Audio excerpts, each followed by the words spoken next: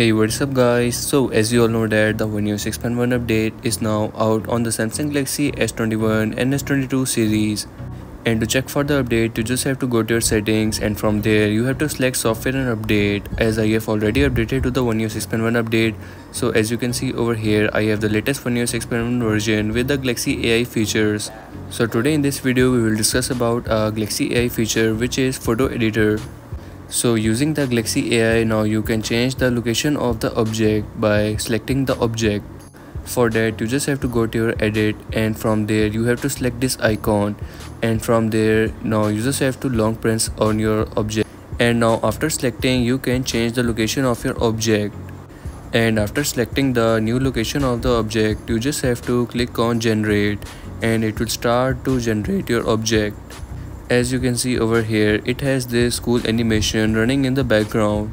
You might have to wait for a while over here.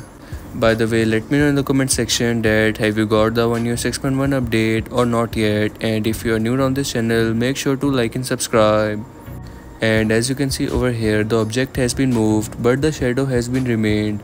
So it is good for the objects or images which do not have any shadow. Or maybe in the future updates we might get new update with the refined version of this. And also keep in mind that after saving it, you will get to see a watermark in the bottom corner. As you can see over here, this AI watermark will remain over here. Next, you can also remaster your image, but as I have already edited my image, so this will be not remastered. So do check out this photo editor feature in your gallery app. And I do not think that there is a need to worry about that shadow, as it can be improved with the updates.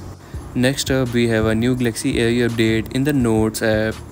For that, you just have to go to the settings of the Notes, and from here now you just have to swipe down and click on Note Assist, and now you just have to simply turn it on.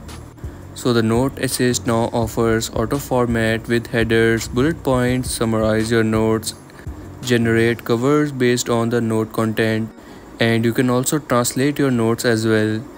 To use these Galaxy AI features, you just have to click on this icon and it will select the text, and now from here you can auto format or correct your spellings. As you can see over here, it has corrected my spelling of there. So it is really cool and handy feature.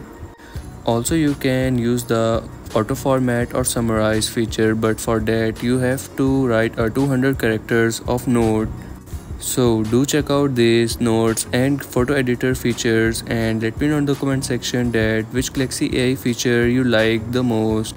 And also let me know in the comment section that have you got the One UI 6.1 update or not yet. And if you want to check out some of the camera tips and tricks of the Samsung Galaxy S22 Ultra or the top 5 features of Galaxy AI, the link will be in the description for those. So do check them out, and if you are new on this channel, make sure to like and subscribe.